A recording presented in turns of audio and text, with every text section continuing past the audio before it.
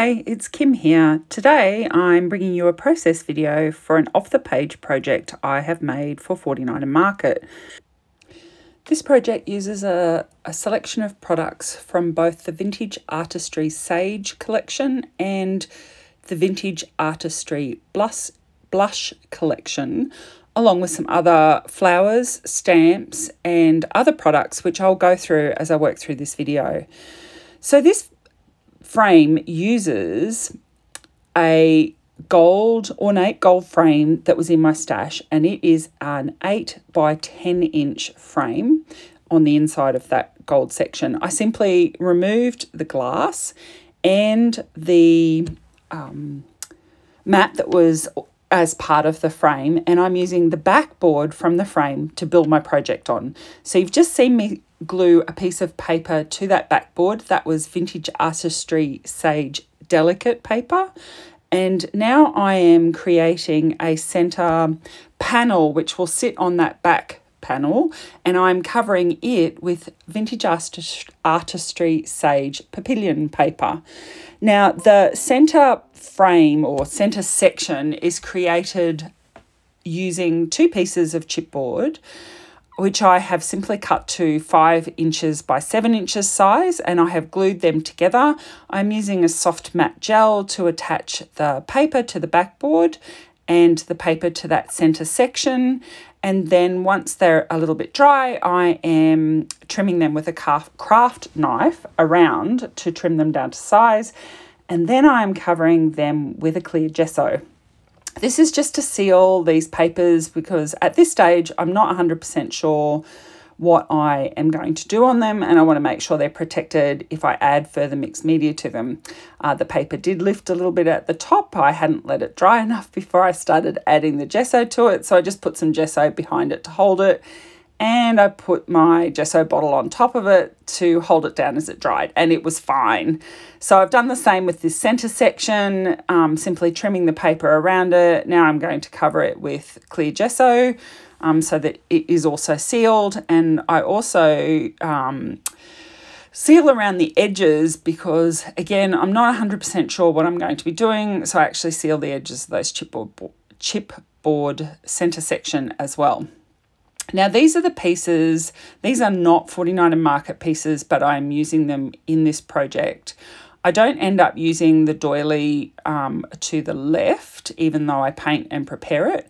I'm currently covering these pieces. So these bits that I'm painting with heavy white gesso at the moment are acrylic pieces. So a frame, a heart and a key, and I did forget, but I come back to it later, is wings that go on the heart, on the centre heart. So I've painted all of those with heavy white gesso and set them aside to dry, and now I'm going to start work on layering up some detail behind the centre panel. So I am using pieces from the Vintage Artistry Sage Nouveau ephemera stack, and I am using some of the larger pieces from that to create layers behind that centerpiece. And now I'm using some pieces from the Vintage Artistry Blush collection pack laser cuts. So in all the collection packs, there's these sheets of laser cuts, which are just amazing with not having to fussy cut items. And I have picked out some of the doily pieces. So they look like layered pieces of paper and a doily, and some of the flowers, and I have tucked them down the left and right edge. And then I have a couple of tags there, which I have tucked at the top. So this is just creating that layer of interest that will sit behind that centre panel. And now, because I'm really happy with that, I'm just gluing each of those down so it creates one piece. So it makes it easier for me to add some more layers in here, which I'm going to add with some of the burlap ribbon. So that's a 49er Market product, the burlap ribbon, and also with some gauze, and you'll see that in a moment. So I'm just sticking all of these pieces together, but not sticking the actual chipboard piece on the top yet. So this is just all the layers that are going to go behind that chipboard piece, and I'm just using a strong wet glue. So this is a Stamperia strong wet glue to hold those pieces together. I'm just popping some little sequins out of that laser cut sheet. So that's the Blush Collection laser cut sheet again. They have all these very cute little sequins on them, which look really real. And at the end of this project, I add some sparkly glitter paste to them. And yeah, they look really like real sequins. So now I'm starting to work on the chipboard and acrylic pieces, and I'm simply adding waxes to those. Now I'm using a combination of white gold, vintage gold, pearl, and a copper colour to these pieces so that they have some variation in colour to them. So I'm just using a coarse paintbrush at the moment to add the first coat of vintage gold to these pieces. And I use that vintage gold on the hearts and the frame and the key. And then on the acrylic heart and wings, which go in the centre of the oval frame, I'm using a pink colour, which is very similar to the flowers that I'm using. And those flowers are in the passion pink colour. And so that pink matches with them. And then I highlight with some pearl wax at the end of that. So with the magic of video, I have done all of those coats of colour, and now I'm just adding some copper colour to this oval frame just to highlight some of the texture in that frame. So as I said, these aren't 49 market pieces, but everything else in this project is. And I'm also just adding a little bit of that copper around the outside. You can see there's like a silvery colour on those hearts, and that's the white gold. And then I'm just adding the copper to the very edge. So this variation of colour just adds interest to these items. And there's the pearl going onto the wings, just to give them a slight variation in that pink, and some copper onto the key to highlight the details. You should be able to see those variations in colour when I do the close-up shots at the end of this video. So what I'm doing now is I'm using the centerpiece layers that I created before to work out where to put some rub-ons. So I have got rub-ons from the Vintage Artistry Coral and Natural rub-on transfers, and I am using the natural colour from that pack to add some doily rub-ons and some flower and lace rub-ons around the back that will layer and peek out from behind the layers in that stack that I've created. So you can see that I'm using the stack to get the placement about where I want to put those rub-ons. And now I am adding some clear crackle paste around the outside of this backboard. So I'm not using any that will be underneath that centerpiece, but I've just smeared it around the edges. Now there is one thing, crackle paste, or this particular crackle paste that I used, won't stick to rub-ons because they're quite shiny and smooth when it dries, so it actually just flakes off, but it stuck to all the paper parts fine. I didn't know that about crackle paste until this project. So what I'm doing now is I'm going to use a 49 market stamp called Springtime Harmony, and it's a text stamp with some leaves and a butterfly on it, and I'm using a brown permanent ink to roughly stamp that around the outside edge of this piece, because once the frame and the hearts and the flowers are added to this piece, you'll only see little tiny bits and pieces. So I have added rough stamping around just to get that texture, and then I have inked the edges of this board, and now I'm going to add a texture paste through a diamond stencil over the back of this centerpiece, and then I set that aside to dry.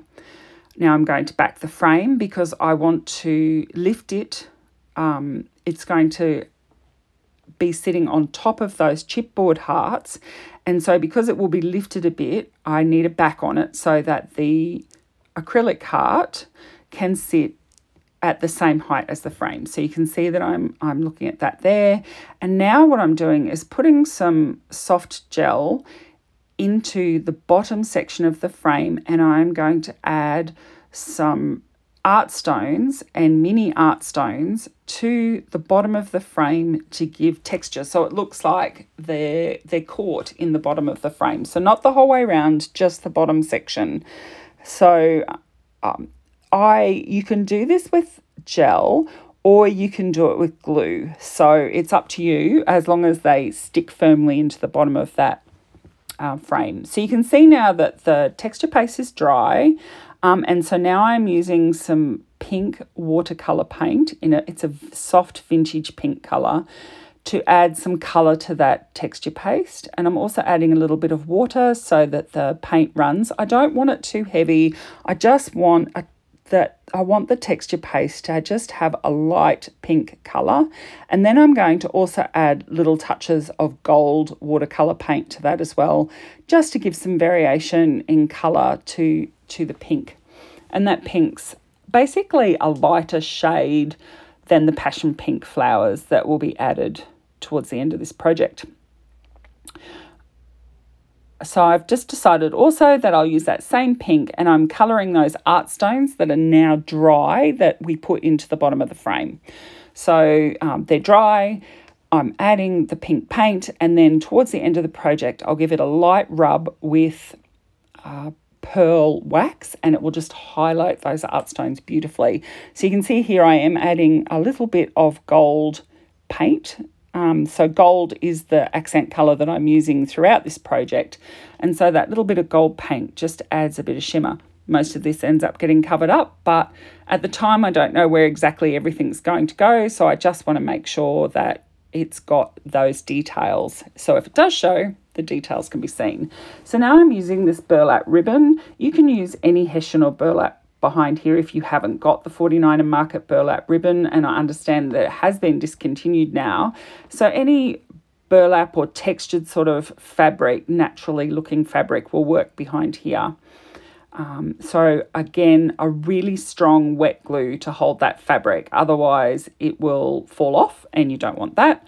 So I'm just putting plenty of that glue in. And I actually then trim around the burlap to make sure that it's just peeking out. I think I've cut that out of the video. No need for you to see that, but I just to stress off those edges. That's where burlap's great. And I'm using gauze at the moment, and that's going to sit on top of the stack between the chipboard piece and those stack of papers that we created. So you can see there that now I'm using that same strong wet glue to stick that onto the back of that chipboard, and then I'm sticking it onto the whole stack that I created. So now we have the chipboard piece with the texture paste and the watercolour paint. We have the the gauze, then the layers of ephemera pieces, then the Hessian, and then that's being all stuck onto the backboard, which has some rub-on pieces and the crackle medium. And the crackle medium's clear, but it just, when you see this project in real life, the crackle in that background peeking out over that beautiful sage paper is just beautiful. Really is lovely. So I'm using a soft gel medium to put down these chipboard hearts. So I've staggered them and they're just sitting off the edges. So again, that gives another layer around the edges of this center piece. And then I'm putting on the center oval frame, and I'm just putting a little bit more watercolor paint around the edge of the frame above the art stones. And now I'm attaching this heart, molded heart, and the wings, again using a very strong glue to attach those, and plenty of it. And once it dries, it will stick very well.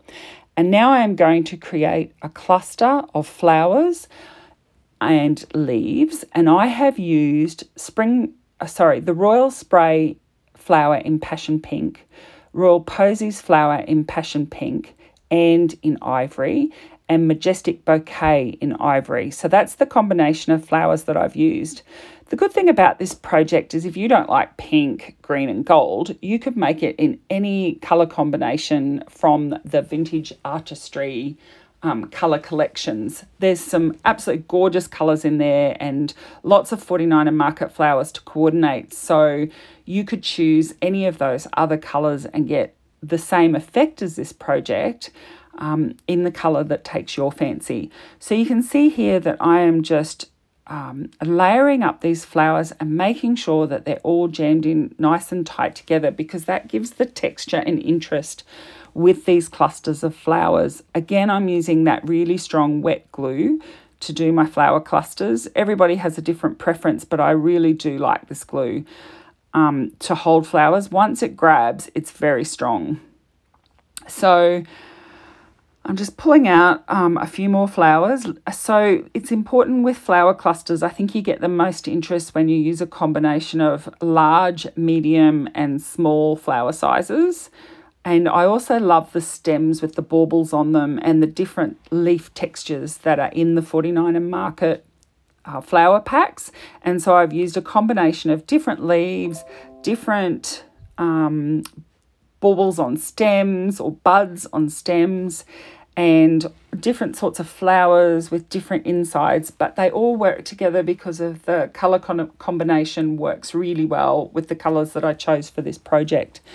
And now I'm also putting a complementary little cluster of flowers in the top right corner of this centre section.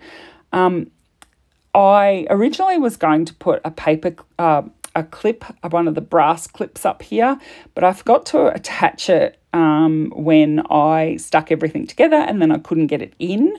And anyway, I decided that the flowers would look better up there than having put the clip anyway.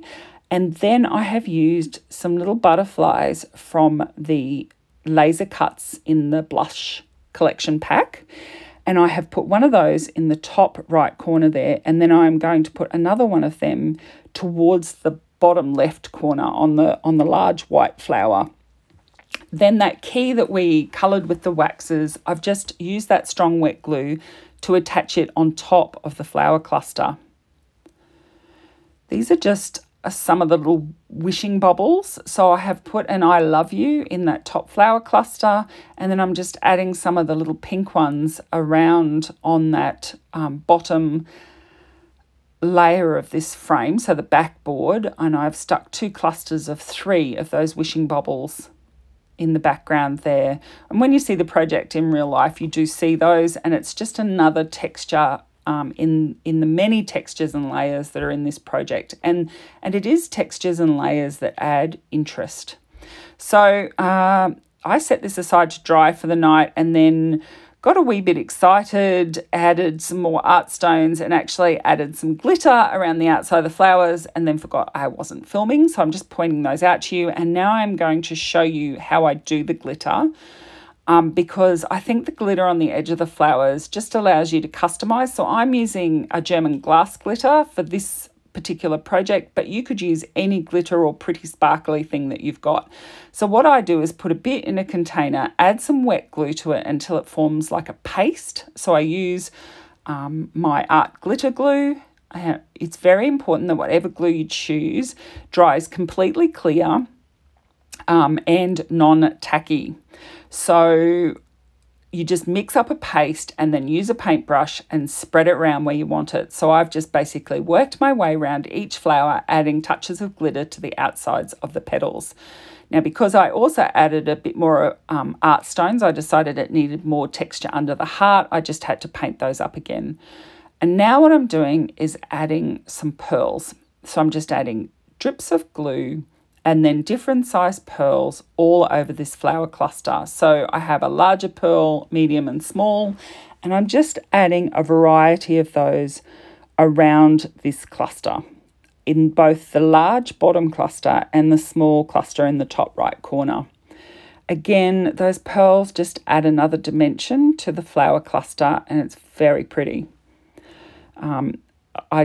Being the mother of a son, I often do boy layouts, which you will have seen that I have posted. And so sometimes when I get to do something very girly, I go very girly. So I don't think I mentioned at the start, this is actually a project for my mum who hasn't been very well lately. And because of COVID, I haven't been able to go home to Australia to see her, and it's been pretty tough because I really would like to be there with her. So I've made this special project for her, and I'm sending it to her in Australia to let her know how much I'm thinking about her. And I hope she loves it as much as I did when it was finished. So I'm just adding the last of these pearls, and then off camera I added some more sequins to the background, so around where that large cluster of flowers is. And I just added those again with that clear art glitter glue. Whenever you're adding any of these embellishments, it is really important that, as I said before, please use a glue that dries completely clear and non-tacky, otherwise it will collect all the dust. And that art glitter glue is my favourite for this. So once I've stuck all these pearls down, there is going to be some still photos of this project so you can see some close-ups. Please, if you have any questions about my process, leave a comment down below and I will check them and I will come back and answer any questions that there are. And I really hope that you enjoyed this project for 49er Market and the beautiful products that I've used to make this frame. Thank you.